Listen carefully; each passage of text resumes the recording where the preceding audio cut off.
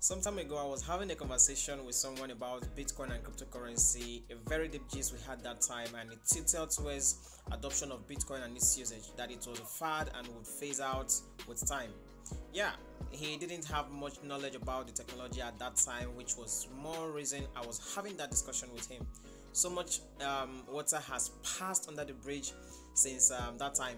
We have nations making Bitcoin legal tenders, and that is the latest gist I have for you this morning. Ukraine just got on board. Yeah, it's on this note I welcome you to Daily Cryptocurrency Tidbits. My name is Kingsley, and I have some very interesting cryptocurrency news for you. Just 48 hours ago, a South American nation in the form of El Salvador legalized Bitcoin as a medium of exchange. The world was still trying to get a hold of herself, and boom, it's yet another country legalizing the digital assets. The European nation of Ukraine has had its parliament pass a legislation that legitimizes cryptocurrency within the country in a bid for it to attract direct foreign investment. Currently, you can't pay for goods and services using crypto. However, traders and investors can buy and sell them on exchanges within the country. Great news, as it joins Germany, Luxembourg, and Singapore as countries that has had its parliament give a welcoming hug to cryptocurrency and digital assets. What a time to be in the crypto space.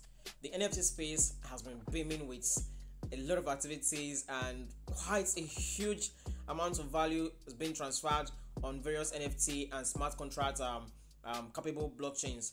Solana has been receiving a ton of inflows as the NFT space is agog with participation that has made its price surge to a new all-time high. It broke the $200 mark, hitting $215 on FTX exchange.